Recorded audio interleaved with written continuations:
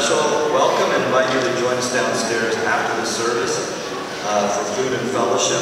It would be a great time for us to be able to get to know you a little bit. And then some announcements. Please note the announcements in the bulletin. And let me call your attention especially to the poinsettia order form that's in there. If you want to order poinsettias for Advent and Christmas, please look at that. And also just a reminder that the deadline for getting in poems or essays to go into the church book that Reverend Patricia is putting together for us is the deadline is December 1st. And then a few other announcements. If you brought clothing for the clothing drive, please leave them in the fellowship hall. And if you brought foodstuffs for the Board of Missions in gathering and you haven't had a chance to put it up here, please just leave it in the back of the sanctuary. And this is the last Sunday for both of those drives. Next, as Leo Larson announced in our congregational meeting last week, we will hold an informational meeting about the available options related to the parsonage. That's next Sunday, December 1st, following the worship service. Okay. And we've asked Reverend Hayes to give an update on Fred's condition right now, who's here, by the way, which is great.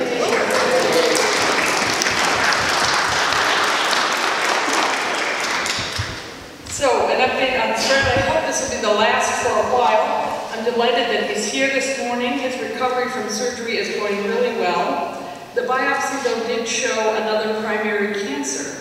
So he's probably back to square one as far as different type of chemo. They're weighing options. He's going to have some radiation, possibility of surgery. We won't know for a few weeks what the best course will be. So we're going to Maine for Thanksgiving to celebrate the day with family and friends. He'll have the radiation the week after Thanksgiving, and we should know what will come next as that finishes. But as I finish up here on January 5th, it's likely that he'll carry his treatment plan to Maine and continue to be seen by his team in Boston occasionally. It wasn't the news that we'd hoped for, but there is a path forward, and your prayers are appreciated. Please know that I'm continuing to work. This weekend will be a wedding and a funeral, next weekend a baptism, so if you're in the hospital or if you need to talk, don't hesitate to call. My own availability might be limited, but I will, as they say, hook you up. Next weekend we begin Advent, and both Fred and I are truly happy to celebrate with you.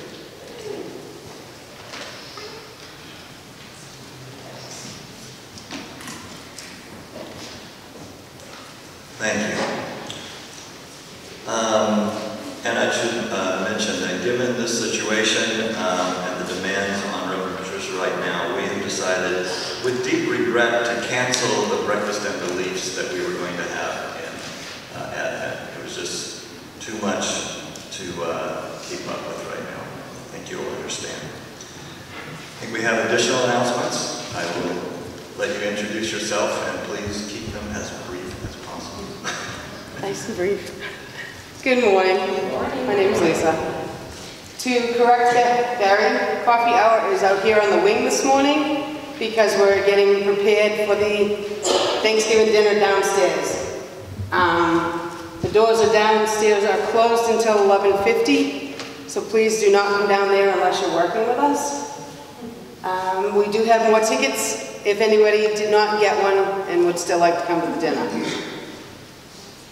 And that's it. And Lisa will give you more information about coffee hour. Good morning. My name is also Lisa.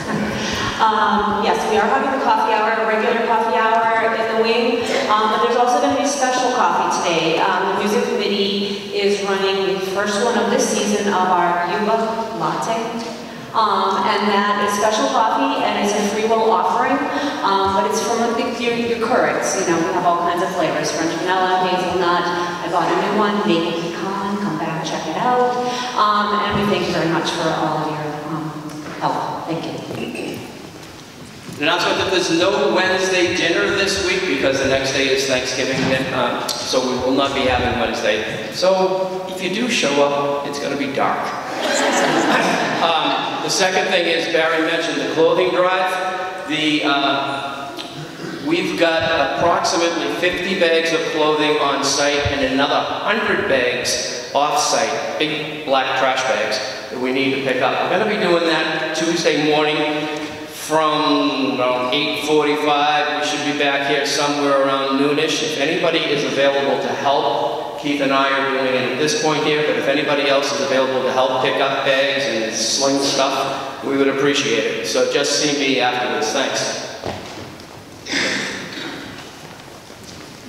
Good morning, everybody. Doe and Matt, and we are announcing fair and stewardship. First, look at me.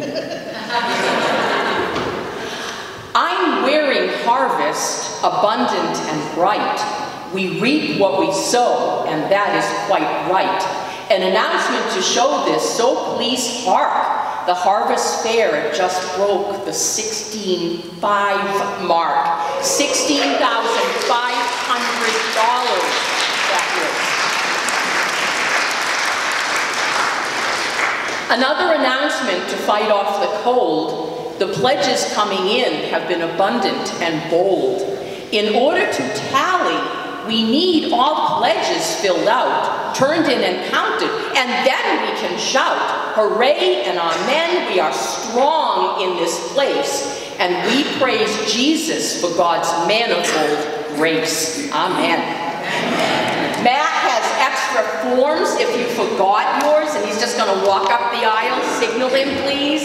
Thank you very much. Oh, I see hands. Yay. Yay.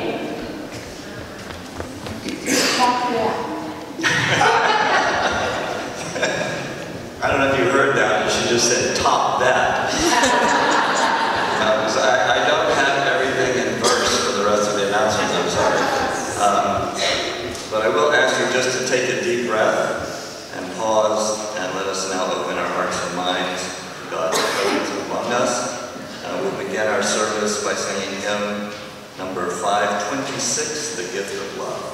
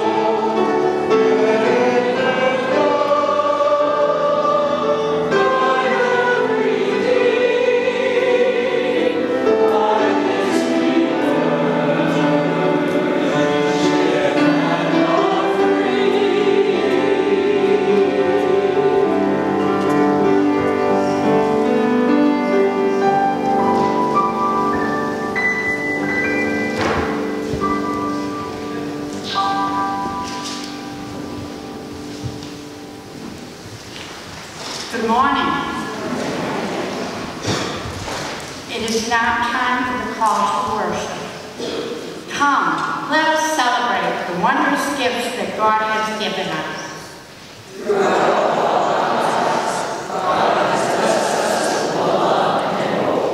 Praise be to God who provides for us.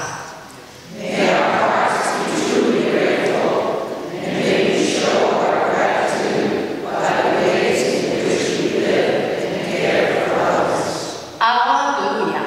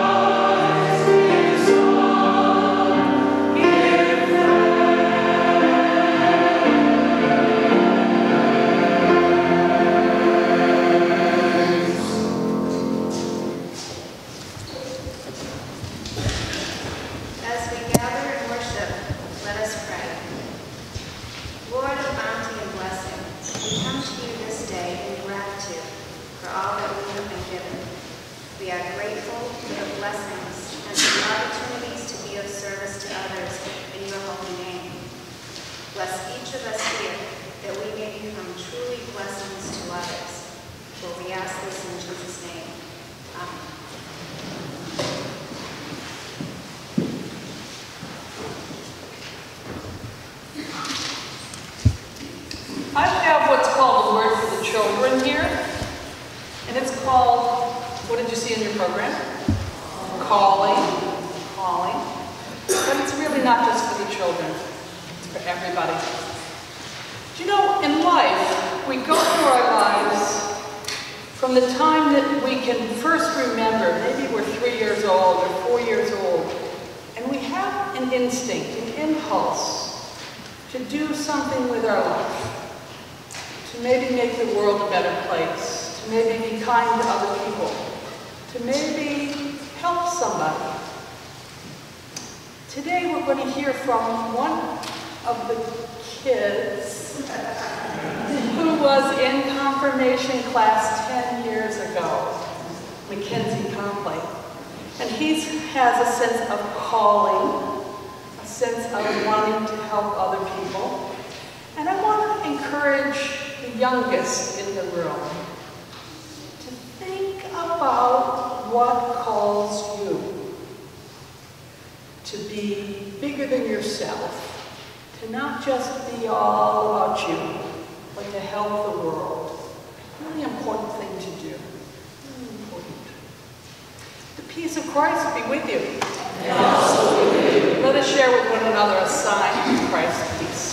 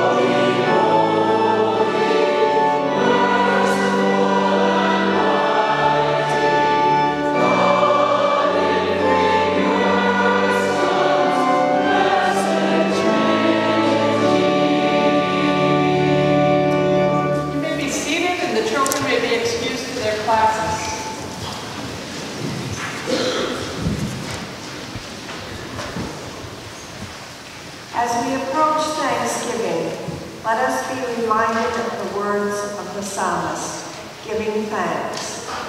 Psalm 100. Make a joyful noise to the Lord, all the earth. Worship the Lord with gladness. Come into his presence with singing. Know that the Lord is God. It is God that made us, and we are God's. We are God's people, and the sheep of God's pasture. Enter God's gates with thanksgiving, and God's courts with praise. Give thanks to God. Bless his name. For the Lord is good. God's steadfast love endures forever, and God's faithfulness to all generations. The wisdom of Scripture. Thanks be to God.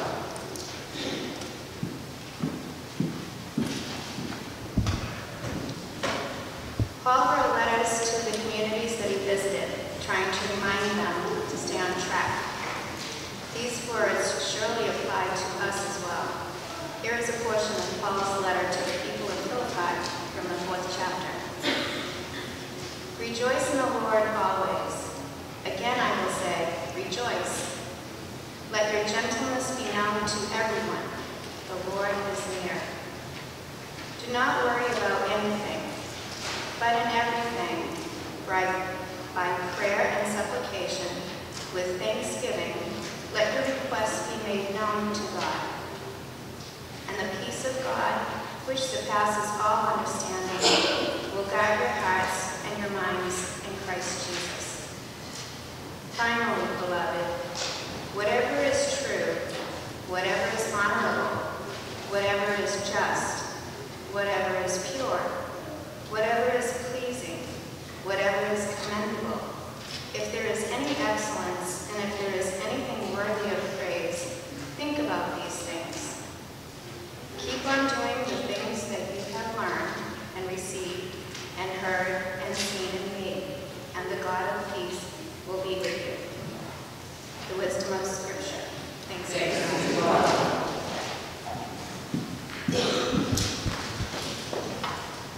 Matthew 25, verses 35 through 40. These words came from the teaching of Jesus, the parable of separating the sheep from the goats. Here, he invites those who have served and loved to enter the kingdom of God. I am reading from the Message. Enter, you who are blessed by God. Take what's coming to you in this kingdom. It's been ready for you since the world's foundation, and here's why. I was hungry, and you fed me. I was thirsty, and you gave me a drink. I was homeless, and you gave me a room. I was shivering, and you gave me clothes. I was sick, and you stopped to visit. I was in prison, and you came to me. Then those sheep are going to say, Master, what are you talking about? When did we ever see you hungry and feed you, thirsty and give you a drink? And when did we ever see you sick or in prison and come to you? Then the king will say, I'm telling the solemn truth. Whenever you did one of these things to someone, overlooked or ignored, that was me. You did it to me. The wisdom of the Scripture. Thanks be to God.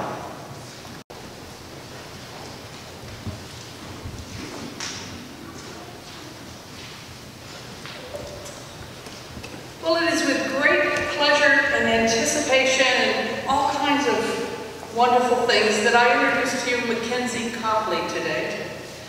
Somewhere along the way, Mackenzie decided that he wanted to help people.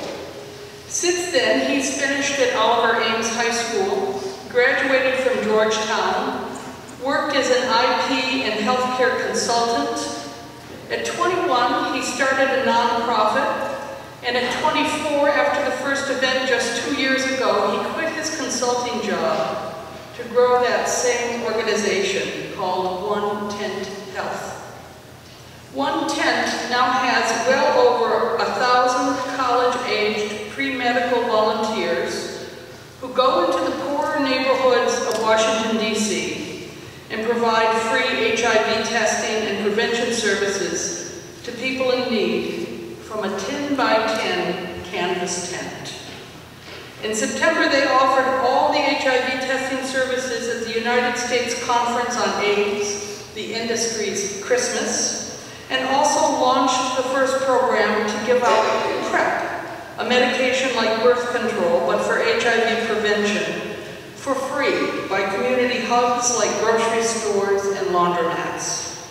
Having started with a blank Word document 5 years ago, Mackenzie and his team are now in regular contact with the World Health Organization, which reached out to them to learn about their model for their upcoming worldwide HIV testing standards due out in December on World AIDS Day.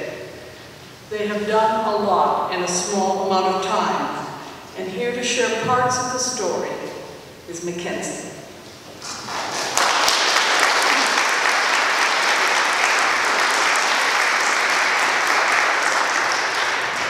Good morning. Good morning. Thanks for having me. I really appreciate it. It's nice to see a lot of familiar faces.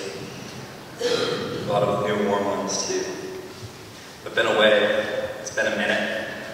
And it's so wonderful to be back.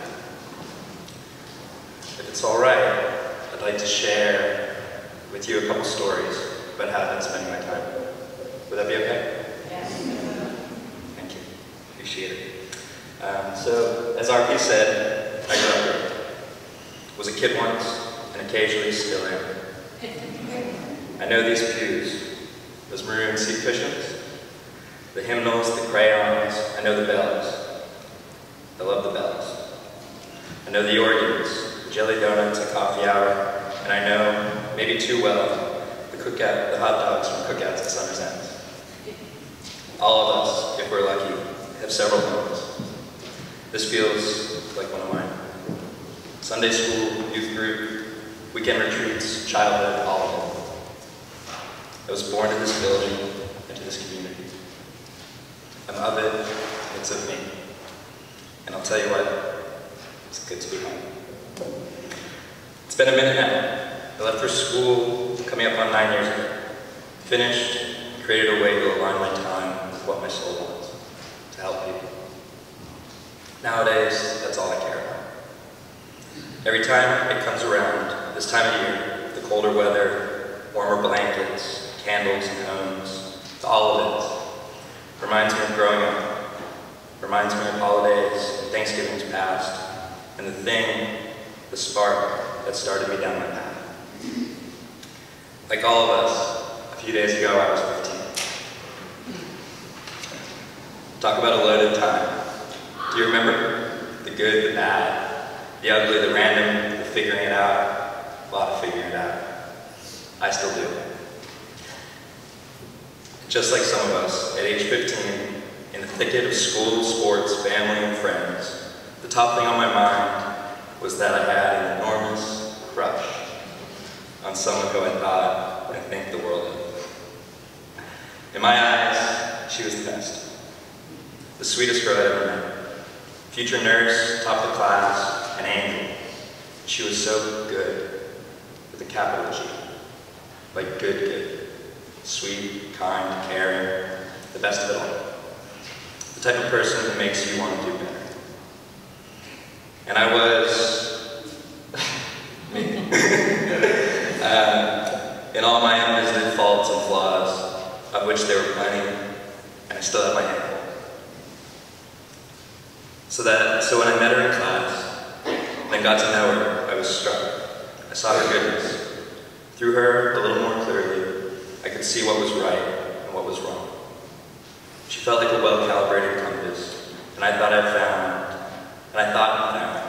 that she was someone whose respect and heart were well worth pursuing. And so since we were freshmen, at 15, I'd had my eye. Time passed, as it does, and senior year came around.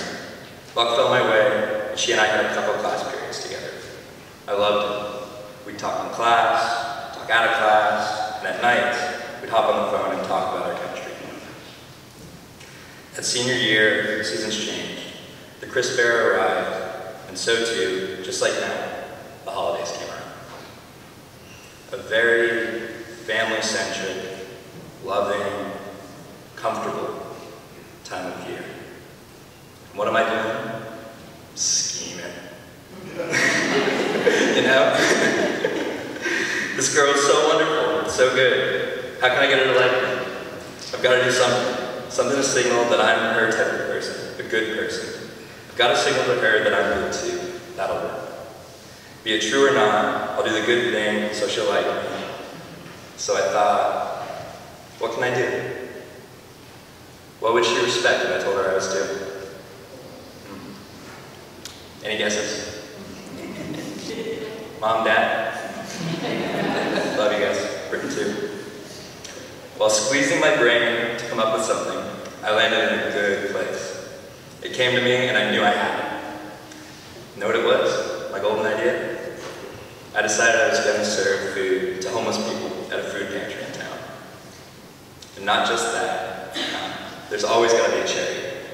I decided not just that I was going to serve food to the needy, but that I was going to do it even better, right on Thanksgiving Day itself, the Lamborghini of giving days. Oh, I was happy with that one. Checked a lot of my boxes, A+, let's go. Had a home run in my pocket. The next morning, probably definitely told her all about it. I mean, come on, there were so many points available. Delayed gratification was miles from my forte, and I'm sure I get the candy. That school day ended, and I headed home to schedule it all, and get my good deed on the books. Ring, ring, a woman picked up. I started, explained the situation, withholding details and motivations, and then asked when I could come in. Thanksgiving Day, the day before, day after if need be, whatever, so long as it's around then. She said, Thank you for your interest. Around this time of year, a lot of people ask to volunteer. Individuals, big groups too. There aren't any available spots right now. We're sparse on volunteers the rest of the year, but now for Christmas, it's all booked. Shoot. I thought to myself, okay, I'm trying to look good, look and feel as good as possible, and they're really throwing a wrench in my plans by not having spots available. We exchanged niceties, a thank you, a click, and a call. Okay. The plan seems to be down the toilet, and it was turning out that the girl of my dreams, to the girl of my dreams, I had written a good guy check that I couldn't cash. Crap. What do I do? Scrambling, right? I didn't feel like there was much that could be done. Deflated and frustrated, for the first time in my life, I started to wonder. I started to think about why these few specific days were all filled, but the other, call it 90%, hardly work. Thoughts were colored by my knowing that I hadn't had any interest in volunteering prior to the season. I wondered, why am I really doing this? Because if it was to help the people, the greater value in it was clearly to give time outside of the holidays. Those people are in need every single day. Hunger's there in September, maybe even more than it is in November. And I started to realize that I wasn't seeking the opportunity to actually make an impact. I was doing it only and exclusively to look good, to reap the social benefits of looking like a good guy. And that's so messed up. Not the point. A different view started to inch into my mind. You know, like, what would she say? The girl who wanted to be a nurse because she actually cared about people. What would she say? What would she think? What would she think about my motivations? Would she respect them? And I looked at myself. Did I respect them? I did. I knew it in my gut, that feeling when you know.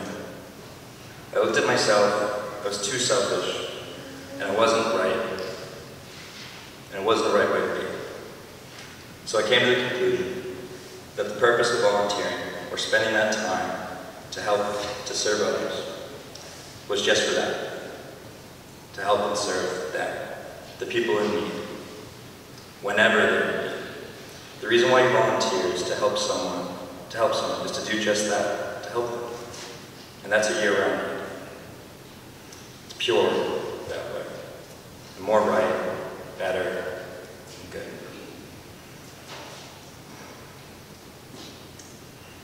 Why was I so obsessed with providing help? Why was I so obsessed with providing help only around the holidays, when the holidays had come? When I knew full well that those same people would be starving without help, but 2 months down the road. Who was it for? What's my intention? I didn't volunteer that holiday season, but right then, I found that seed, and it wasn't long before I started to water it. That Thanksgiving was when my mind started to change, and so too my soul, creeds, and desires. So that was 17. And we're going to hit the fast forward button now. It's okay. Later that year, in 2011, I finished high school. Went to college down in Maryland. And at 19, I moved down to Georgetown to study money movement and the universe, econ and business. That transfer process took all of my time freshman year. Once it was done then, on my first walk back from Georgetown, I saw homeless people sleeping under the stairs by the T, or Metro, as we call it down there. It was the first time that I'd seen something like that, and I hated it, especially in contrast to the Hogwarts of the school that I was heading toward. So with a lot of the mental weight behind me, I walked back to school, opened my computer, emailed 10 homeless shelters, and spent the next 5 years volunteering at a domestic violence safe house that comboed as a shelter. I was finally getting to help people. It was awesome. I loved everything about the experience. I was the overnight shift specialist, 11 to 7 a.m. So many nights till 3 a.m. I talked to women I maybe never would have met, whose stories I never would have heard about parts of life, the darker sides. I felt I never would have seen. It was intense, but really nice. And I finally confirmed that I'd found my thing. My compass finally felt square, and my soul more fulfilled. I was getting to help people. Heading toward present day of 26, 20 comes and goes, and it's more of the same. 21, my senior year of college, and I'm single for the first time since high school. As they do, something happened, so I went to get HIV tested. I hated it. Made me so nervous, and then so relieved, like coming up for air. We're all pretty similar, so I thought, other people must be worried too, and asked about volunteer opportunities and started testing with the company just 1 week later. We tested so many people, but quickly I realized that they were turning away the uninsured, who'd waited in line, because as the owner said, we're private, for profit, and we can't make any money off of them.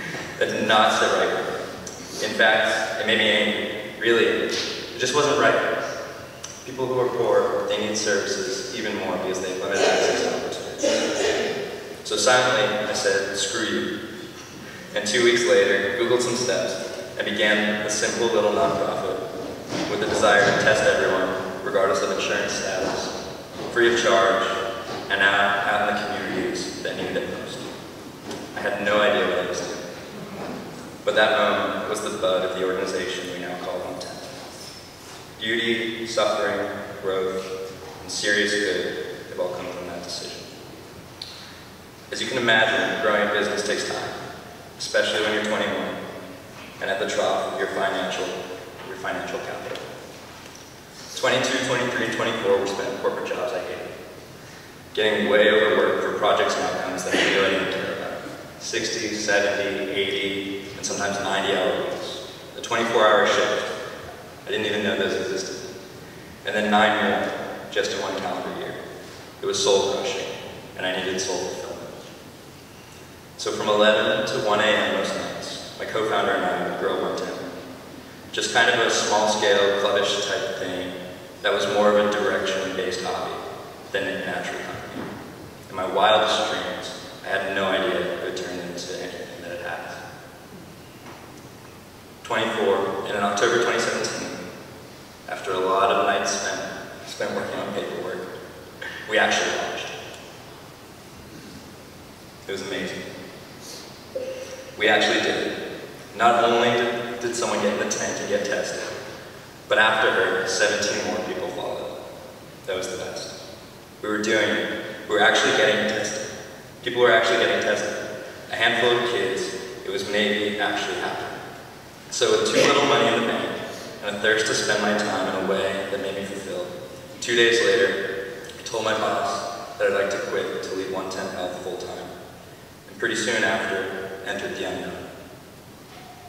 About that time, long story short, it was the hardest thing I've ever done. A friend in the industry put it away I really liked it the other day. He said, yeah, I think I knew I liked you when I realized, oh shoot, this guy jumped out of a plane without a parachute. I told him I felt like somebody finally got it. That time sucked. I affectionately and post-traumatically refer to those as the dark days. A real proving ground of how far I was willing to go to help people. Turns out, extremely far. They were hard, but I wouldn't trade. So yeah, times were bad. But at the same time, we were pushing as hard as we could, plugging away, making progress. Still 25, we moved from 75 volunteers to 150, to 300, and then to 600 pre-medical volunteers. We found a way to money and started testing hundreds of people. Life got better. I hired someone. Quit my nighttime bar back job. Got to focus even more time on it, on helping people. And lately we've been making big strides for the good. 26 and 2 months ago. In September, age 26 and 2 months ago. In September, I opened a door and walked into the lobby of the Marriott Marquis in DC, the home of the 2019 United States Conference on AIDS, the industry's Christmas, as I feel very comfortable saying in this setting. And cheerfully, about a year removed from the dark days, I looked up and read a sign that said, "Free Youth-Driven HIV Screening," right next to a big white canvas tent. It was our tent, our one tent. That weekend, only 23 months removed from our first event ever, at the United States Conference on AIDS, we offered all of the HIV testing. That same month, we improved our ability to serve and launched a revolutionary program to give pills of PrEP, essentially an HIV force field, to people right away at our events. The World Health Organization, as RP mentioned, has also reached out to us to learn about our model, and in a week or so, we'll find out if they include it in their worldwide HIV testing standards. It's amazing what we can do when we care and focus on doing what's right and what's good. So today, 26, 9 months, and 1 day, that's me now. My path, the sea, the water, and probably definitely way too much about my personal life. It's been 9 years since that first Thanksgiving. 9 years since I first really thought about my intentions around volunteering. That seed that got me thinking about, and eventually obsessed with helping people. It got me obsessed with doing what's right and doing what's good, and believing that each of those two things exist. I love the idea of universal good and universal right so much. When I think about it, that's how I think of God, the standard bearer of right and good. The anti-bully, the helper, the lover, the carer. That's God. That's the God I want to believe in. And that's the God whose team I'm trying to map for. So we're coming up on 5 years since I got that HIV test, volunteered for that clinic, decided to start something to fix that uninsured unfairness. All told, I think we've done good. But one of the ways that good's really cool is it's kind of like candy, but without any of the drawbacks. The more good, the better. I want to do more good. We want to do more good.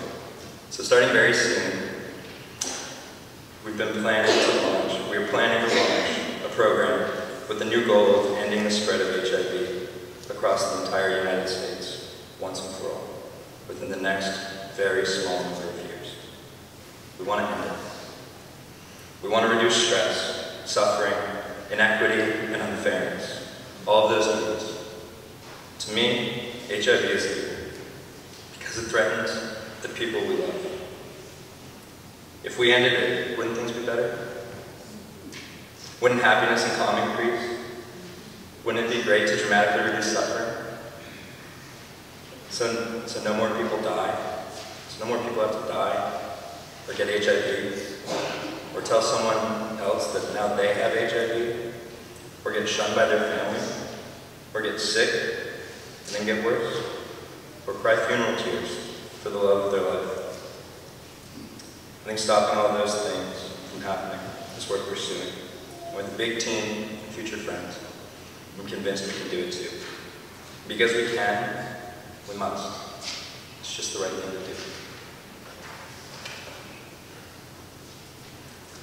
So all this from a little seed that planted on a phone call. When a woman who said, right now, everyone wants to help people, but no one is doing it the rest of the time. so what can you do to help people year-round? I know it's not as simple as it sounds. The rolling stone gathers no moss, but inertia's real, and getting going can be the hardest part. Chief example being that 1.5-year gap between when I had that seed phone call and my starting to volunteer at the Safe House. Life is busy and it's challenging, but worth finding the time to help people.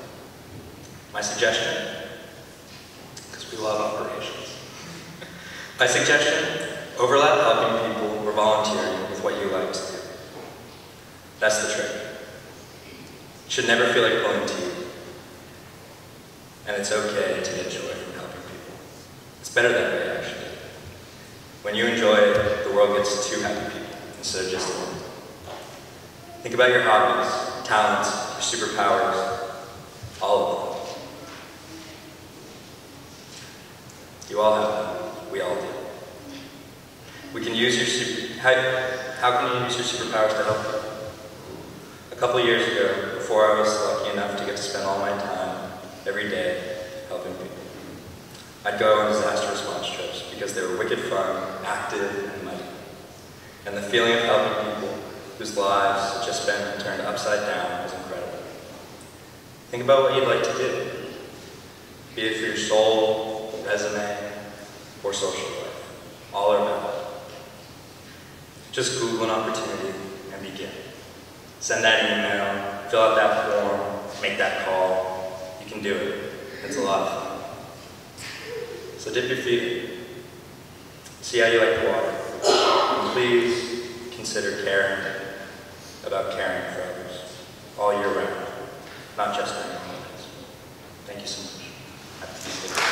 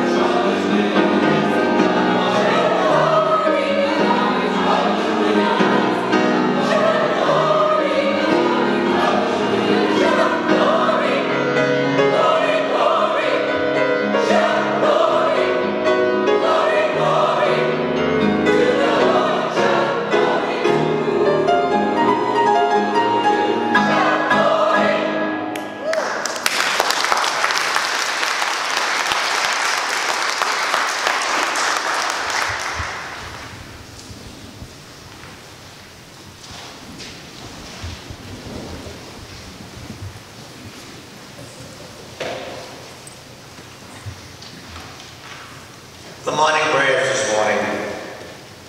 Will you pray with me? Today we gather here in an opportunity to seek out the race to possess, to praise you, and to thank you for the wonderful ways in which you have blessed our lives. We spend a lot of time looking for big blessings, when all around us are opportunities to help others. Help us to be a blessing. Help us to reach out to others and help those in need with this compassionate love. We lift up our prayers for those on our prayer concern list and those whom that we have lit candles for. We pray for the family of Skip Davis, who passed this week, and for whose funeral is here on Saturday, and for all those who grieve. We pray for Fred Hayes and his treatments, and for Gretchen Peptimer, who will be having surgery this week, and for all who are waiting test results and who are challenged by their health. We pray as well for Mackenzie's work, that he may have a strong sense of your love surrounding him. And may your love be present as we gather around tables this week for Thanksgiving.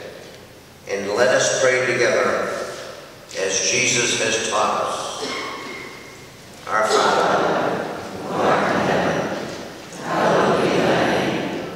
Thy kingdom come, thy will be done, on earth as it is in heaven. Give us this day our daily bread, and forgive us our sins, as we forgive those who sin against us. And lead us not into temptation, but deliver us from evil. For thine is the kingdom, and the power, and the glory forever. Amen. The offerings this morning. Today we are to get a collection for the work and the ministry of the church, inside its walls and out in the world. If you would like to make a special offering for Mackenzie's ministry, checks or envelopes can be labeled 110 Health. And you can use the white envelopes that are in the pews that are labeled multifunction envelopes for that, if you choose. This morning's offerings will be given and received.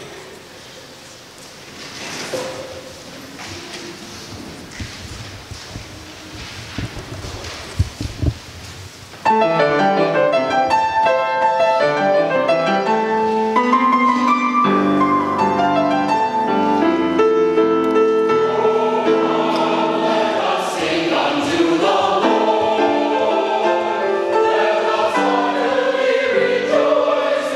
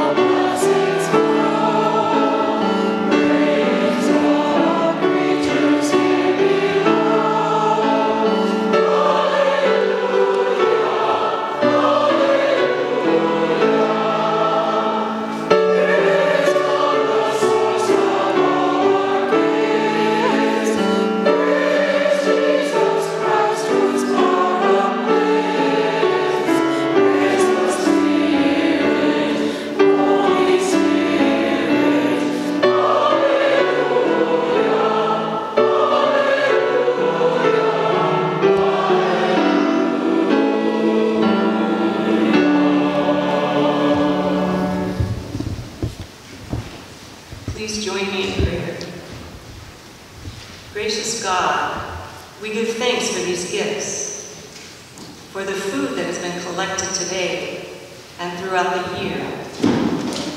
And we ask your blessing on our work. We ask your blessings on our efforts, too, to bring your love to the world. Amen.